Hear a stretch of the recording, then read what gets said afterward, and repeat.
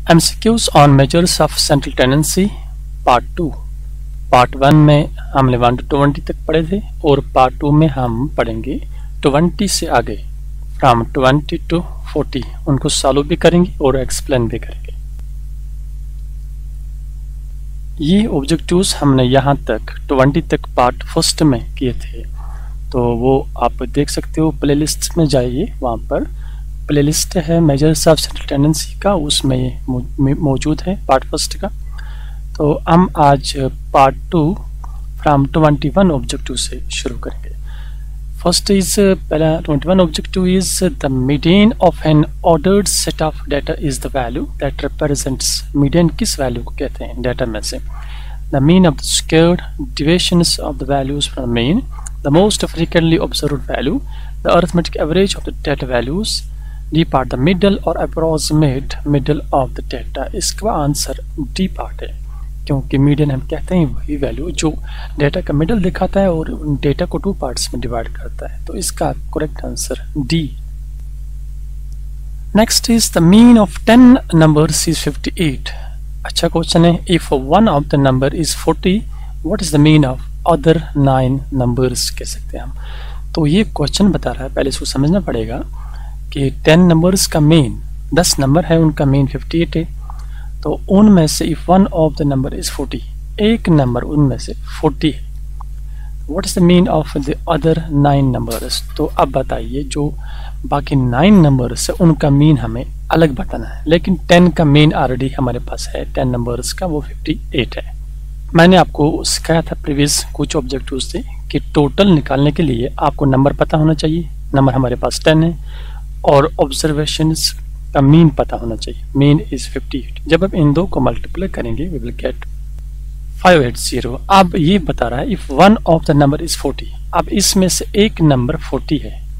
ये 40 कौन सा नंबर है? ये इन 10 ऑब्जर्वेशंस में एक नंबर है। तो हमें बताना है कि फिर 9 नंबर्स का मीन क्या है। दैट मीन्स इस एक नंबर को इसमें से डिलीट करना है, खत्म करना है। तो 580 को माइनस करिए 40 से, वी विल गेट 540। तो ये 540 9 ऑब्जर्वेशंस का ऐड बनेगा आपके पास, ये 40 को निकाल के। अब इसको यहाँ पर ये 10 था पहले, अब 9 ही रहा, इसको 9 से डिवाइड करिए, which is equal to 60। That means mean of this 9 observations is 60। B part इसका आंसर है।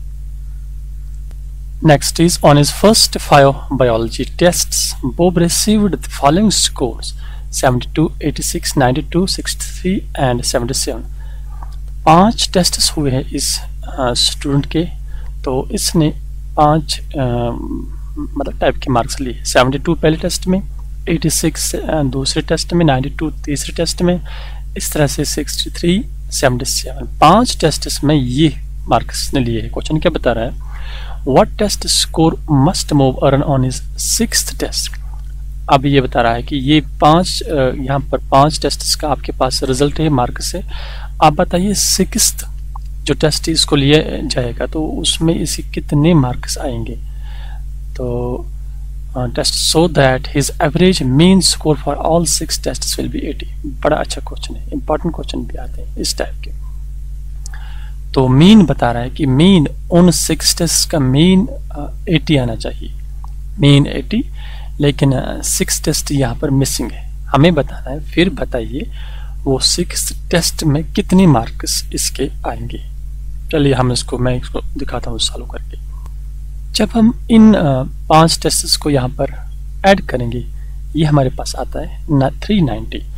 दैट मीन्स 5 ऑब्जर्वेशंस का ऐड 390 है, 6th ऑब्जर्वेशन मिसिंग है और इसका मीन जो है मीन इज 80। तो मीन कैसे निकाला है? इसको डिवाइड किया है 6 से इसने, क्योंकि 6 ही ऑब्जर्वेशंस है, 5 तो अवेलेबल है, 6th मिसिंग है।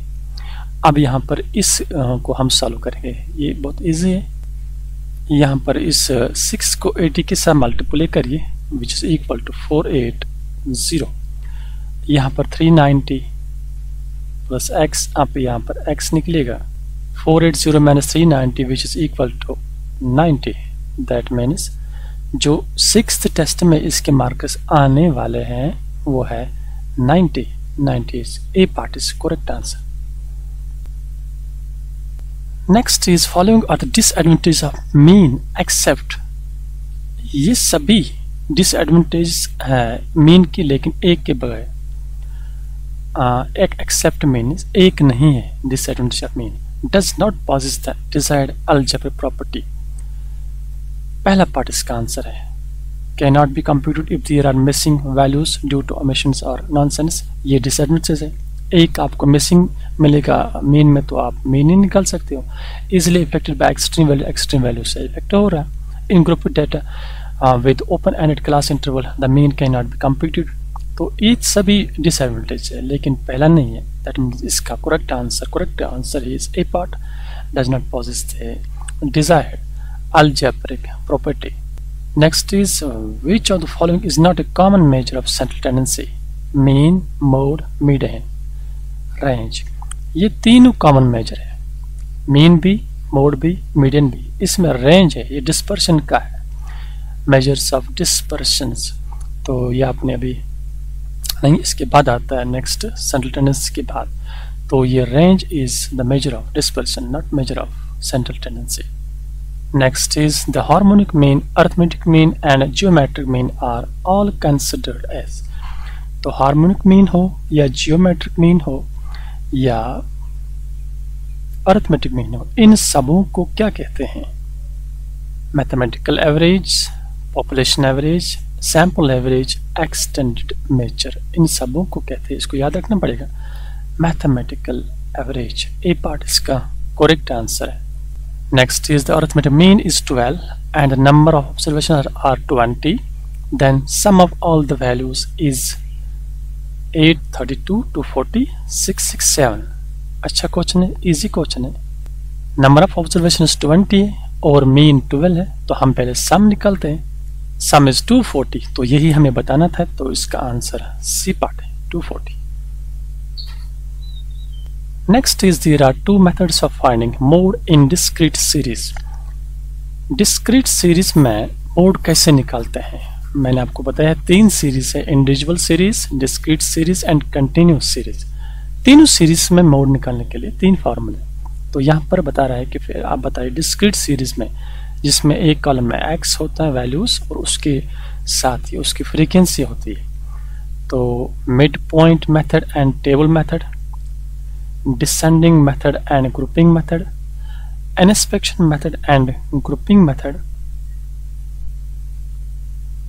इसमें डिस्क्रीट सीरीज में मैंने एक ऑब्जेक्टिव पार्ट फर्स्ट में किया है, वहां से हमने डिस्क्रीट सीरीज में सीधा वहां पर मीडियन मैंने निकाला। तो मोड भी हम निकालते हैं उसी डिस्क्रीट सीरीज में, inspection method and grouping method. तो सी पार्ट इसका आंसर है। The mean or average used to measure central tendency is called measure of positive variation, arithmetic mean, measure of dispersion, none। इसका answer भी part है arithmetic mean, easy objective है।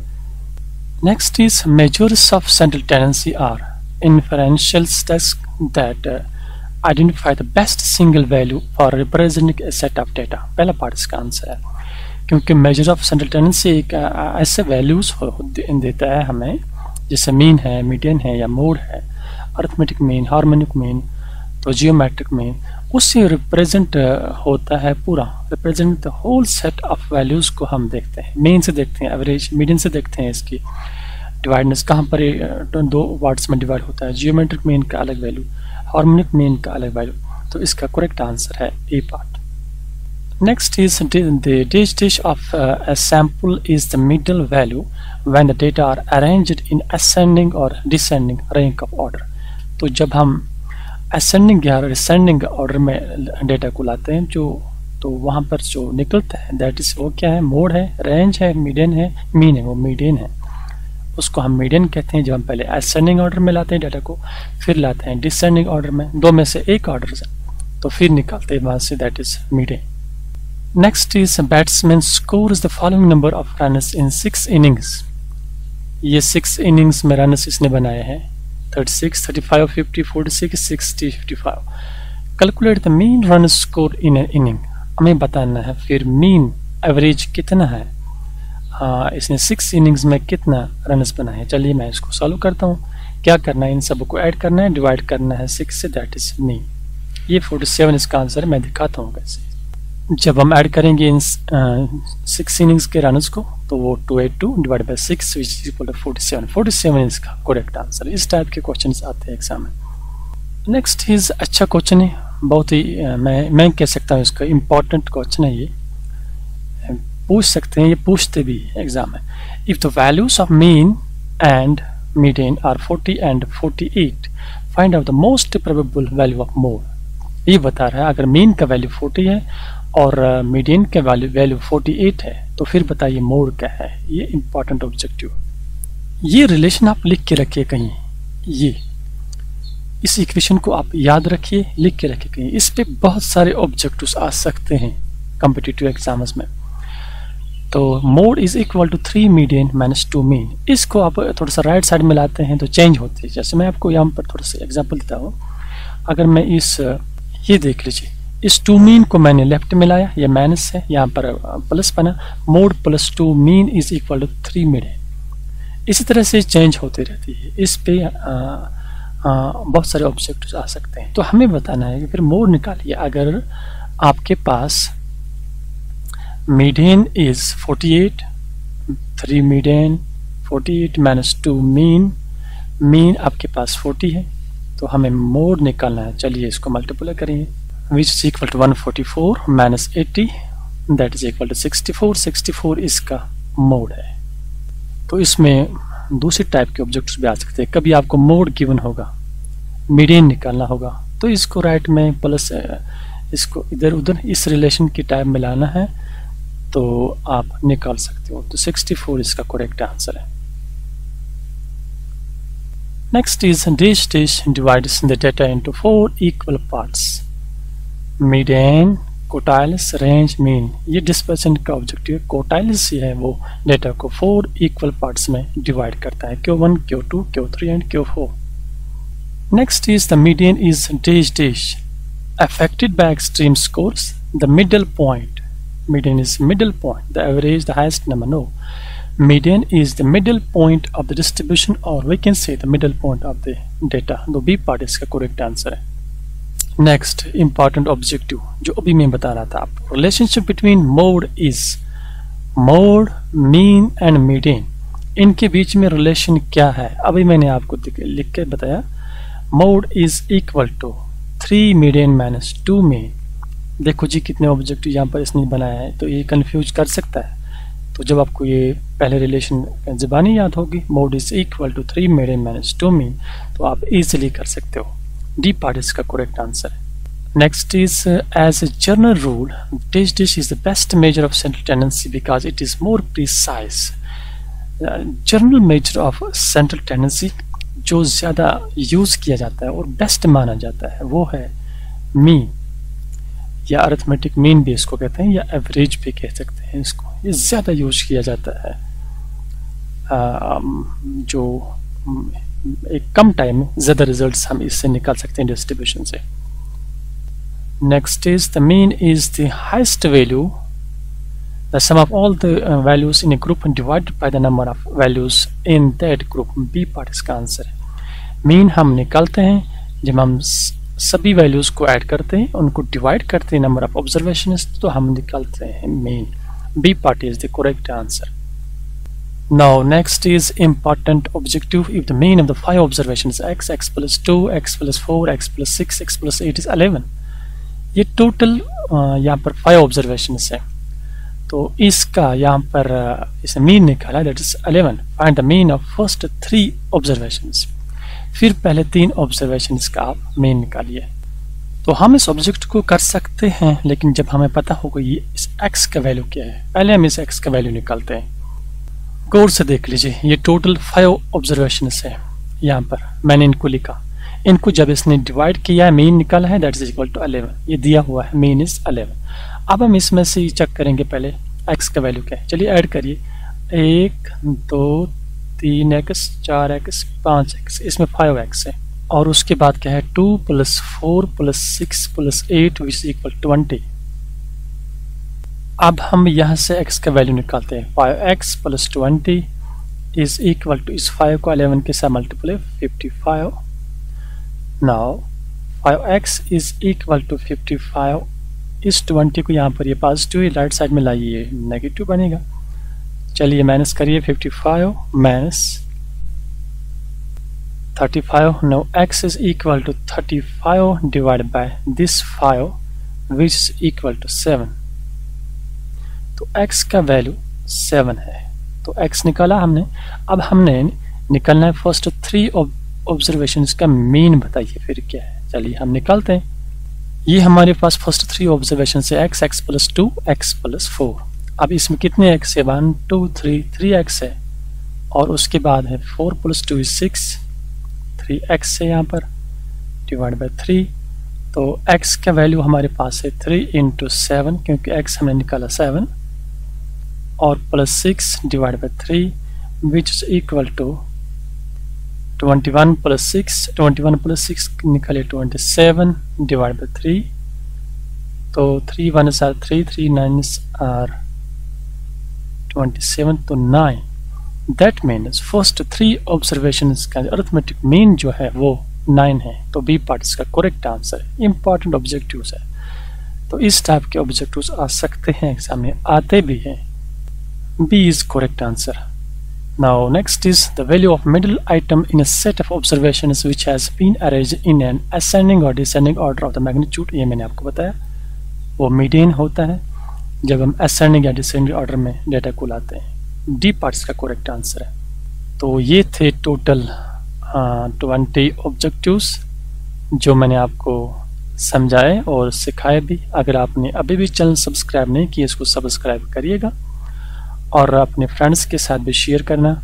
कोई भी confusion हो आप कमेंट में लिखिए, मैं देखता हूँ, सभी की कमेंट्स देखता हूँ।